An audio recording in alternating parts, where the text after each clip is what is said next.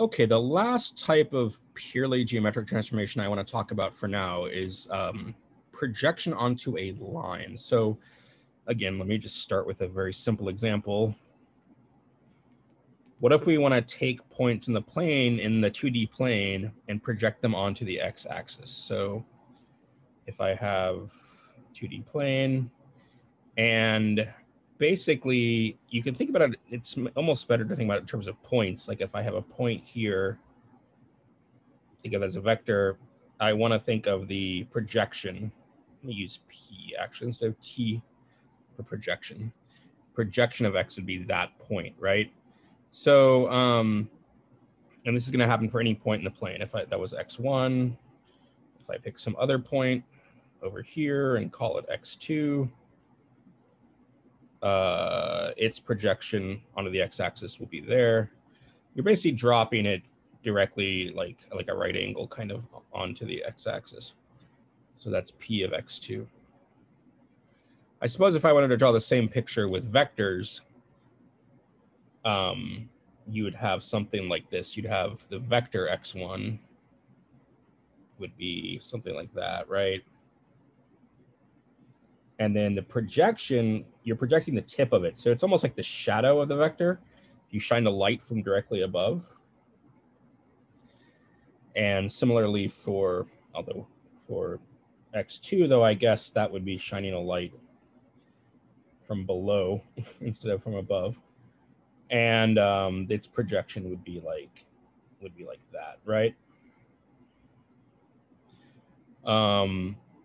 So yeah, it's like you're sort of doing something like that where you're projecting it down onto the line. And then the question is, first off, is this linear? It's a transformation. It's still from R2 to R2 because even though the vectors all end up on the x-axis, we're still considering them living in the two-dimensional plane. And let me write out what this is, projection onto the x-axis. The whole question about, so the 3 blue 1 brown definition that a transformation is linear if it takes parallel equally spaced lines remain, if parallel and equally spaced lines remain parallel and equally spaced after the transformation. It's a little weird here because everything gets smushed onto the x-axis, but it is true that if you took two like vertical lines, right, that they would actually just be smushed into these 2 points and they would still be equally spaced. I mean, parallel, you kind of lose a sense of parallel, but they're still the same space. And if I take like 3 lines like that, then that would become these 3 points, which are still equally spaced. So it is linear. I'll give a different criteria for linear transformations in a later video. But so what's the matrix?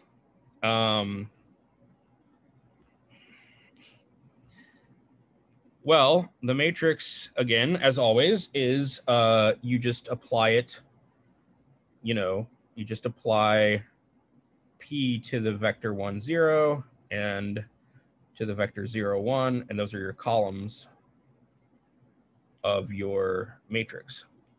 It's kind of what we're seeing over and over again, right? Well, we should be able to draw this pretty easily. If we take 1, 0 and we project it onto the x-axis, well, it's already on the x-axis, right? So if that's 1, 0, it equals its own projection. And if we take 0, 1 and project it onto the x-axis, well, it actually gets destroyed and it becomes just the 0 vector. So P of 0, 1 just gets smushed down into nothing, right? It's 0, 0. It's a 0 vector. So there you go. We can just replace each of these. We can replace this with 1, 0, and we can replace this with 0, 0, and that's the matrix. So the matrix is just, this is a little bit interesting looking, 1, 0, 0, 0. So this, so many zeros does show you something about the smushing effect, that everything gets like collapsed down onto the x-axis, right? By the way, again, I've been saying this, like, one thing that's probably pretty clear is that P of xy, you're just getting rid of the y and turning it into 0, right? And just as a check, if you multiply this matrix times xy, I bet you'll also agree that you get x0. So that's a check that is the correct matrix. Okay, so that's the idea of a projection. They actually come up a lot in applications, and so they're really important. But as always, projecting onto the x-axis or the y-axis or something like that is easy. By the way, I should say, I probably should have said this earlier. This is called an orthogonal projection. That you're always projecting by right angles. You're basically projecting. It's almost like you're shining a light from far away, perpendicular to the thing you're projecting onto. So maybe here, I would just use the word, and we tend to talk about orthogonal projections. So this is an orthogonal. I'm trying to stick it in right there in front of the word projection. Okay. Now, but then the question becomes, well, what about more complicated projections? Like say we wanted to project onto some other line, some tilted line in the plane, right? So here's my plane. Here's some tilted line. And say we want to project onto this line. Again, orthogonally, which means at a right angle. It's a fancy term for perpendicular. So now if I just take a few points, like this point would then end up, can I do this with the, maybe. This would end up, more trouble than it's worth. Okay, that would end up there, right? If this was x1, that would be p of x1, sort of given by a right angle. Something like that, like every point, and we're gonna do that with every point in the plane, right? Or every vector, if you wanna think about it as vectors instead. So, you know, a point over here ends up right there. So x2, p of x2, or I suppose if I really wanted to, I could just think about drawing a vector here and a vector there instead of points. Similarly, rather than draw the whole picture again, I'm just trying to give you a sense what these look like. Okay, so, all right, well,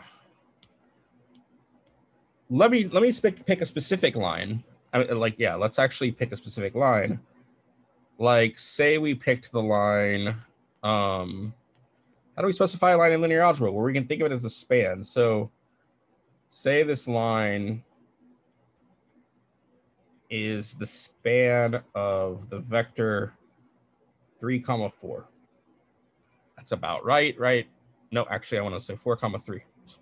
Doesn't matter that much, but it looks more like it's over 4 up 3 than it, because it's a little less than 45 degrees slope.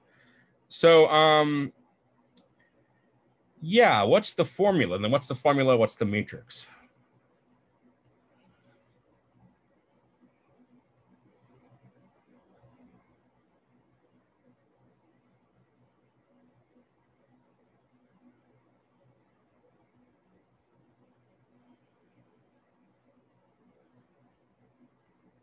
Well, let's see. We could do something very similar to the last video with reflection, where we could rotate this line. First off, all we have to do is find out what happens to 1, 0, and 0, 1, right? And we could do the same thing where we rotate the line so that's horizontal, project onto the x-axis, and then rotate back. So, so A, you know, just need to find out, we just need to compute P of 1, 0 and P of 0, 1. B, we could rotate, project, rotate. And you might want to pause the video and do that. I mean, it's kind of nice It's the exact same process we did in the last video. Like in the last video. But let's try something else. I want to do something a little more general because projections are really important, and there's a nice general way to think about this.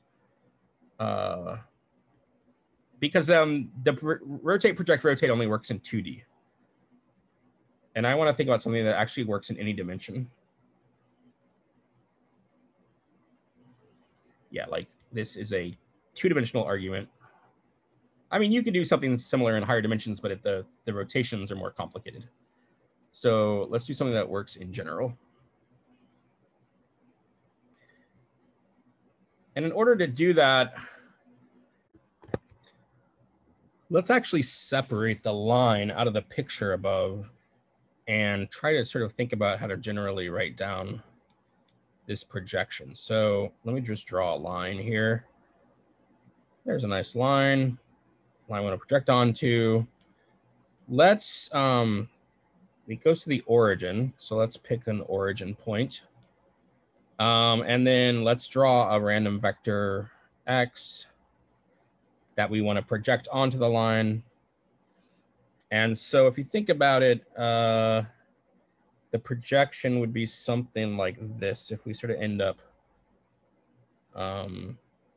you know, dropping the perpendicular onto this line. Somehow that was not, that's close enough. All right. Okay, so this is the projection right here. And the angle is theta. That'll come out to be useful. This is the line of projection. And I want to somehow get the formula for P of x in terms of x and in terms of the line. But if we want to specify the line, I mean, if we're going to use the line, we need to sort of specify it. And the nice thing is that we can always write, we sort of mentioned this already, right? We can always write a line as a span. And this doesn't matter what dimension we're in. It's a span of some vector. So let's call it the span of u. And I'm going to just specify here that u is actually a unit vector.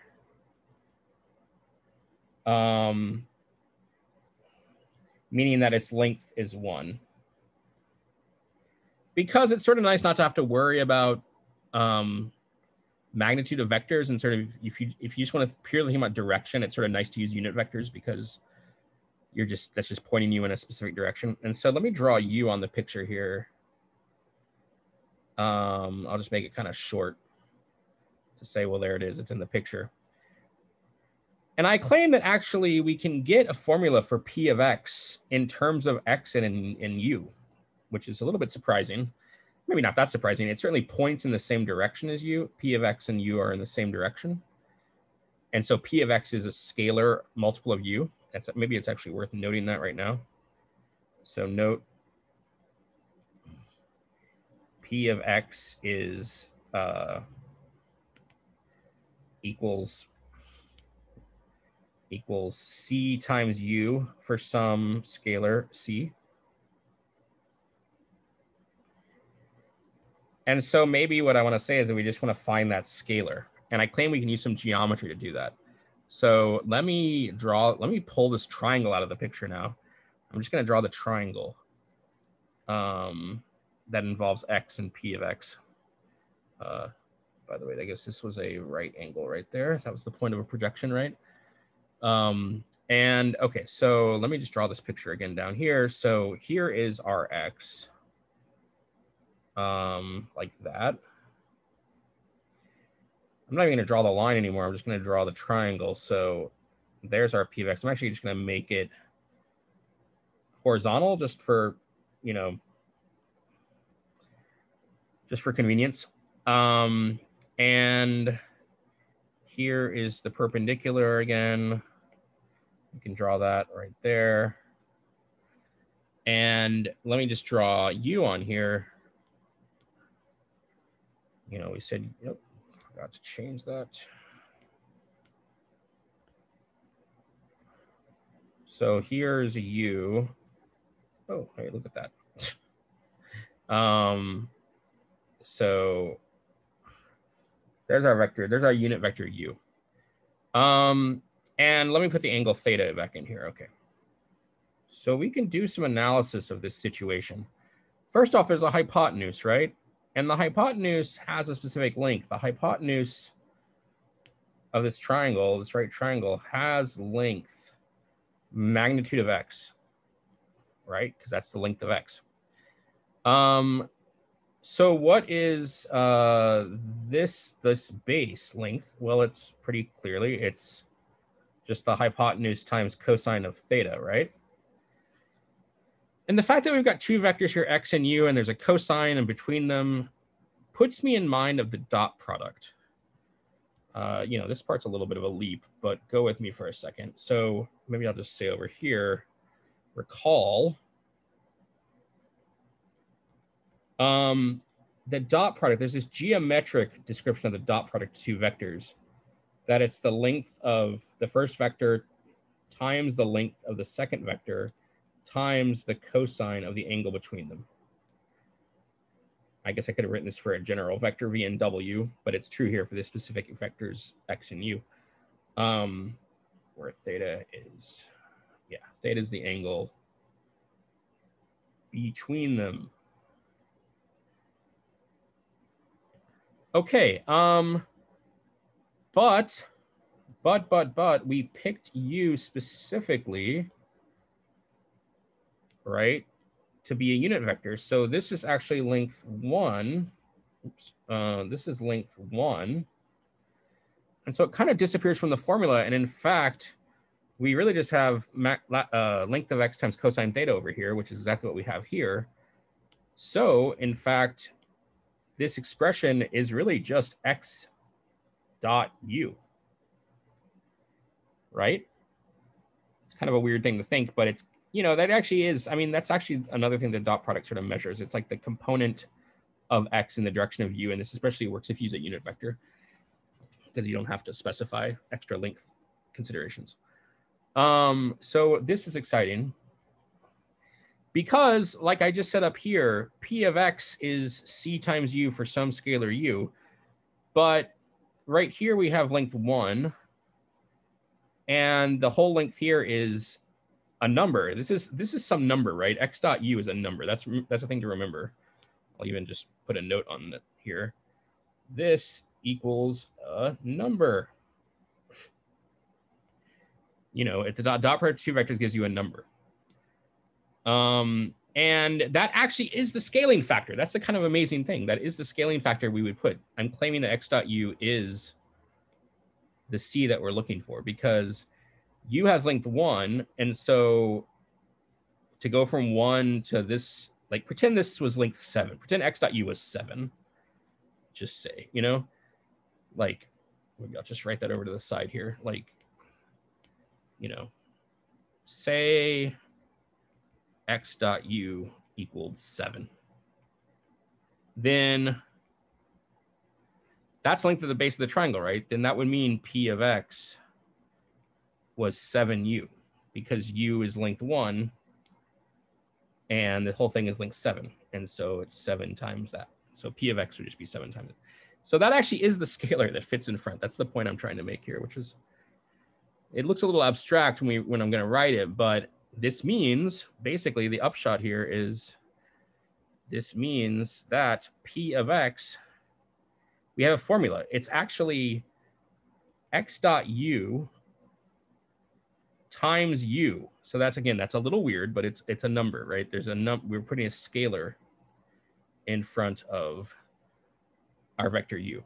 And this is actually a great formula for the projection of a vector.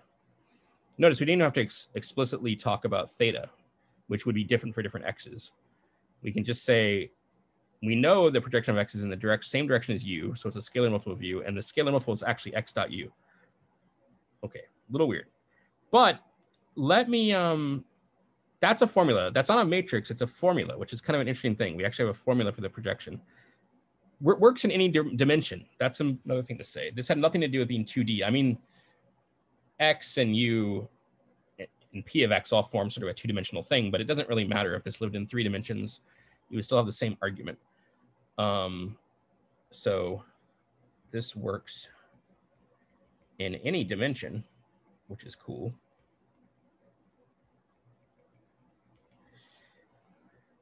And now if I want to think about it, like, let's just go all the way back up to this example where we're doing the line spanned by this. Okay, so let me I'll just write that again.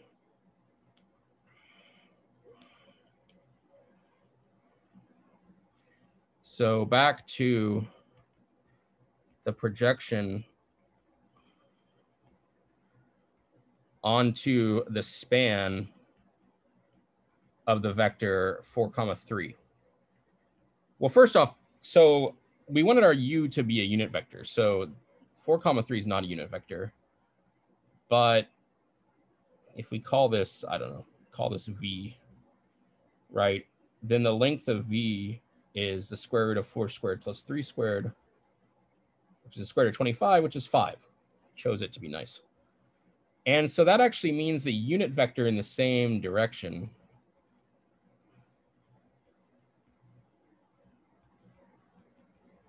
is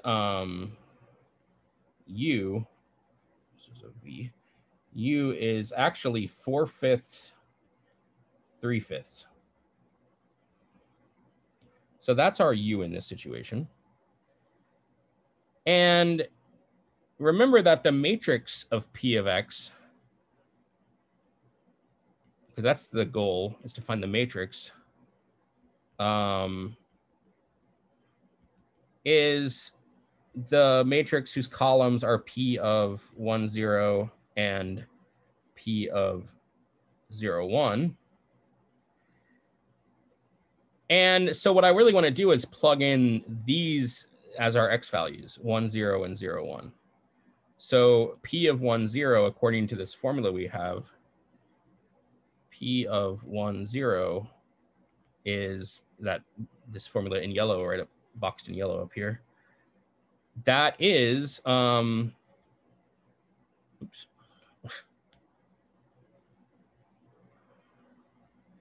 That is the vector 1, 0 dotted with the vector 4/5, 3/5. And then as a scalar multiple, that's a number in front of the vector 4/5, 3/5. Looks weird the first time you write it out. But right, I'm just saying, like, this is X, this is U, and this is U. And the U's play different roles. This dot product, remember, you just multiply like components and add, so you just get 1 times 4/5. So this is actually just equal to 4/5. So this is 4/5 times the vector 4/5, 3/5, which is 16 over 25, because I'm just going to scale everything by 4/5, and then 12 over 25. And there you go. That's the first column of our matrix. And then for the second column, we do the same thing, but with the 0, 1 vector.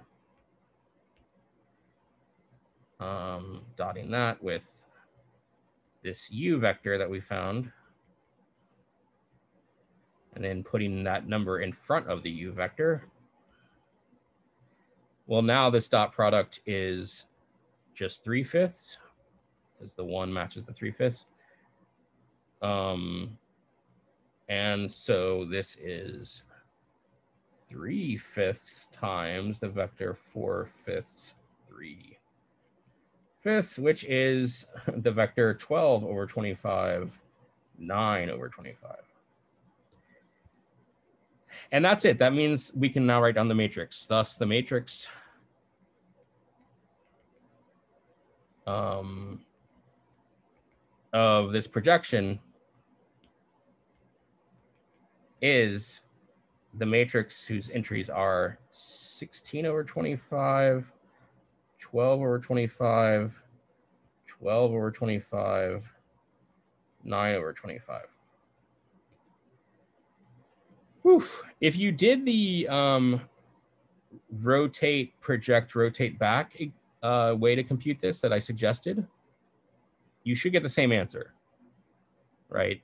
You might also just write down the general, you might write down, so maybe just as a challenge to you, find the matrix, find the general matrix for projection onto, we did the line spanned by 4/5 and 3/5. Find the matrix for projection onto the span of just U1, U2. So any, this is a unit vector, so you need U1 squared plus U2 squared to set it to equal 1. But yeah, there's a general formula for the span that if you just go turn the 3/5 and 4/5 into U1s and U2s, or maybe irrespectively, then you'll find the formula, the general formula. So, and then you can also generalize this to 3D, but the span of U1, U2, U3, and so it works. Okay, that's plenty, I'm sure. So I'll stop there.